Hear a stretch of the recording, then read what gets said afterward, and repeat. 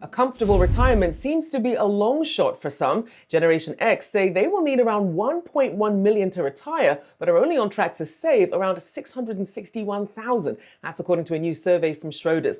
And they aren't the only ones. Yahoo Finance's Kerry Hannon joins us with the details.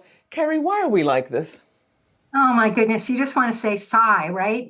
This is, it's the issue of this big gap is it's concerning. It really is because the oldest Gen Xers are about 10 years out from retirement. So the door is starting, or traditional retirement. You know me, I like saying people could keep working longer and longer, but that's a good thing. But the fact is, what's happening here is number one, they're not planning for retirement. Like nearly half of them say that they haven't even started to actually plan for retirement. This is not good. Studies repeatedly show that when people pay attention to planning, they actually save more. The second piece that's happening is a lot of it, they say when they ask them what percentage they had in cash of the retirement funds they do have, 30% was in cash equivalents. And so this is not good for the long term when you're talking about growth in a retirement savings plan. Even the S&P 500 index fund is what you need with even a 10% pop over an average of 20 years, say, but they need to be getting a little more aggressive.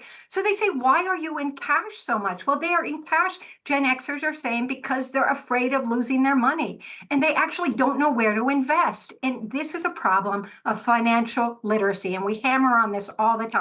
The fact that they don't understand where they should be investing. So this is an issue that's facing a lot of Americans now that this generation in particular is the first one to have 401ks as their primary retirement vehicle. And it is up to them to figure out how to invest it. So it can be a bit daunting. So that's one problem. Gen Xers also are feeling a lot of stress. They're carrying a lot of debt. They often have aging parents and children they're supporting, which makes coming up with the money, scraping it together to put into retirement accounts even more difficult. So these are just a couple of stumbling blocks this generation is facing. Now, the good news is starting in next year in 2024, there's some changes in the retirement atmosphere in the world of retirement, thanks to some new laws that are going to be helpful, we hope, over the long term.